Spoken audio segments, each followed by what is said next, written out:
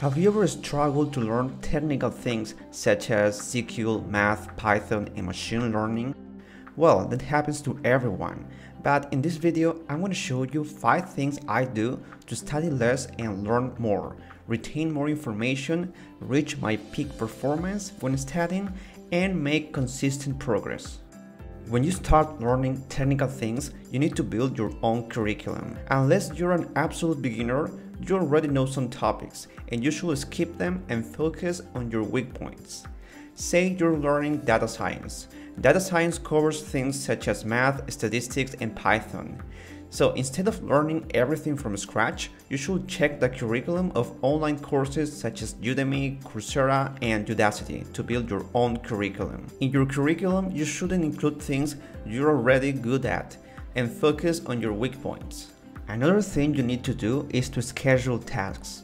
When it comes to learning technical things, you have to be very careful with time. You might waste hours solving issues that have little impact on your learning, like a silly typo in your code. Things like that happen often, so you have to keep good track of your time by sticking to a schedule. A schedule helps you build the discipline you need for learning not only one, but many things. If you set 2 hours to learning a new Python library, then no matter how good or bad your day is, you'll spend 2 hours and then move on. In this way, we make sure that if our learning gets slow in topic A, it doesn't affect our progress in topic B. Consistency is key to learning technical things like a programming language. Now we'll see the most important point to learn technical things. This is learning the minimum stuff and solve projects. To learn technical things, you need to learn the minimum stuff and put into practice what you've learned on projects. Say you're learning how to scrape websites with Selenium. Before moving to new topics, make sure you solve exercises and then start a project to challenge yourself. Feel free to repeat this process until you get familiar with this topic. This is way better than just memorizing stuff, because you're applying what you've learned on meaningful tasks. Next, there's habits. This is an important yet underrated point. Habits can boost your learning or slow you down. Bad habits like not getting enough sleep can make you feel so weak that you won't be able to reach your peak performance when studying. In contrast, good habits like drinking enough water every day and organizing your desk can help you become more productive, optimize your workflow, and in this way boost your learning. Finally, you can make consistent progress on your learning following that 20-second rule. This is based on a technique called activation energy. This refers to the time, energy, or willpower to start doing something.